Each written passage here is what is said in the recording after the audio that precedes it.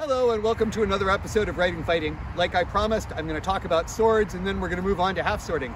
So today, all I'm going to talk about is these two swords. So I want you to notice, and remember I'm mostly interested in writing about fighting.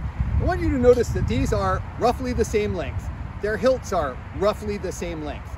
They have roughly the same shape, and yet they're very different swords. Both of them are long swords. Both of them duplicate swords that were made in Italy in the late 14th and early 15th century. They are very different swords.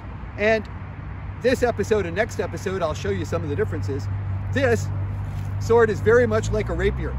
It's very slim. It's a great thrusting weapon. It's very easy to get that point into chainmail. This sword is a cutting weapon, but it still has a point for thrusting. And remember that either one of these can break your arm through chainmail.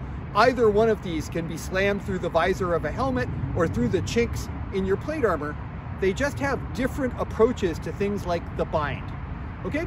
And I just wanted to point out, very different swords, and they are not necessarily based on a person's size, as you will see when Elizabeth cuts the pumpkin in half with this one.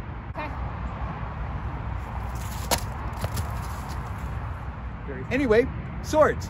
They can be very different and still referred to as the same thing, at least in Dungeons & Dragons.